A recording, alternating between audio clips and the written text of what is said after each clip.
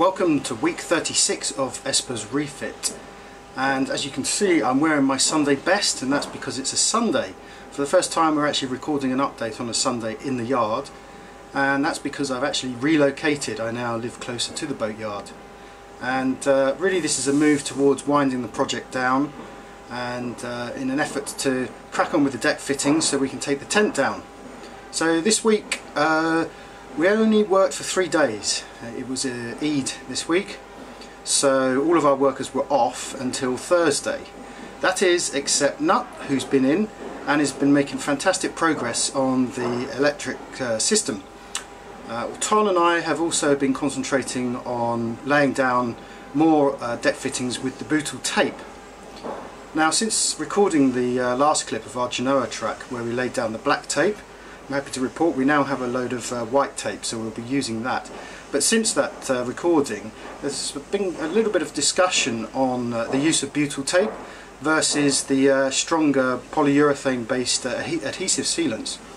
And having used butyl tape now, still not tested, but I'm very confident that it's the right thing to do, it's the right way forward. Hopefully next week I'll record the laying of our portside Genoa track, because the last recording we did, we only laid butyl on the bolts. This time we're actually laying the butyl tape underneath every single fitting, so we'll do a bit of recording on that. Anyway, here's what's happened in the last 3 days. It's Thursday, and this is the first day back for Tom and myself as well. Actually, I've been moving house over the last couple of days, so not much has happened this week, not at least on board Esper, but down below we have a new Cutlass bearing. Let's see if I can get a better light on that. So this is our Torlon Cutlass bearing, and also on the Maxprop we have put in our grease nipples. So those have been tapped, which allows us to grease the Maxprop without taking it apart, and we just need to find some little Allen screws to go in there.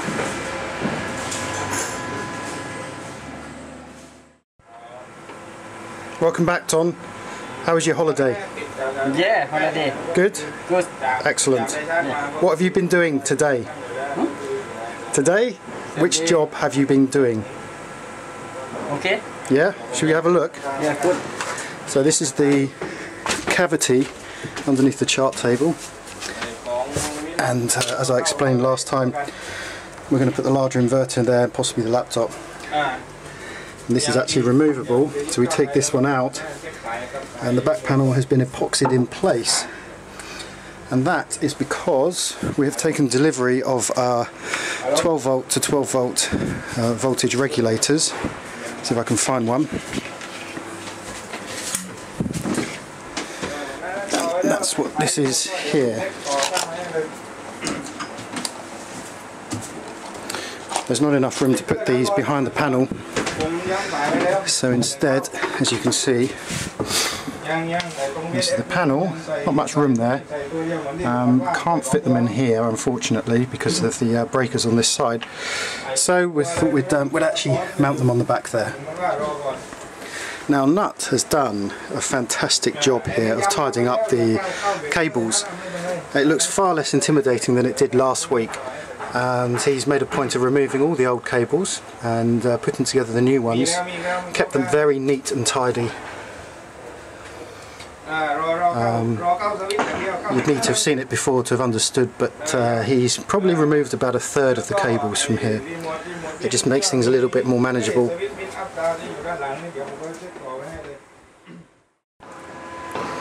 This afternoon, Ton and I are going to start on the butyl tape of the Genoa track, and you can see here we have white tape. Now, the reason for this is because butyl tape has a tendency to extrude, not just immediately after screwing it down, but actually after some weeks, and some people have even claimed after some months. You can see it extruding there. Obviously black isn't as pretty as white, so we've finally received our white bootle tape. The other thing that we didn't do, which we should have done, was to actually run the tape underneath the entire track rather than just the heads. So that's what we're going to do on this Genoa track today, is actually do the whole lot. So underneath the track as well as the bolts themselves.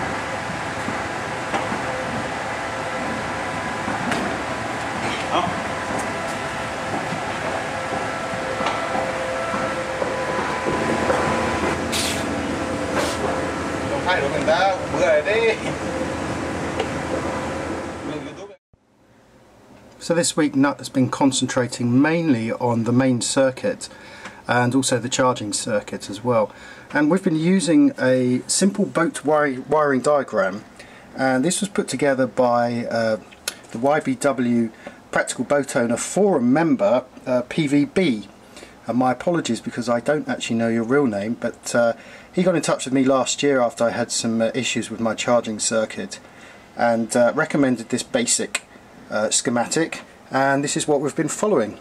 And Nut, who's very experienced, says that this is a good system. It's simple. We're putting in things like 250 amp fuses, and obviously making use of the 1-2 all switch as well to allow us to run in parallel both battery banks in order to start the engine. With regards to the charging, of course, we have the alternator to battery charger unit, which is the Sterling unit.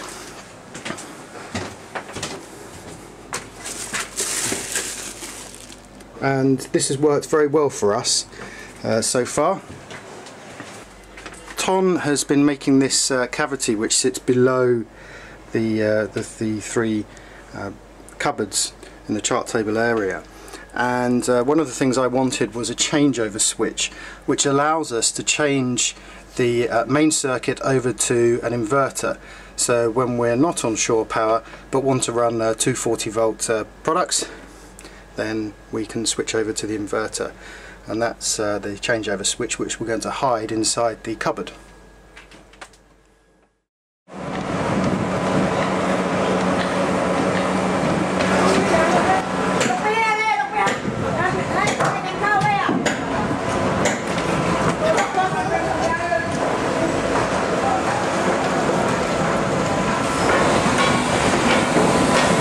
That's it for week 36. It was only a 3-day week, but we made good progress, and we also waved goodbye another 3 boats. In particular, Phil from Nom de Plume, who was really helpful in bringing over some of our gear from Langkawi, and the other Phil of Big Bandicoot. They both left yesterday and have headed back to Langkawi.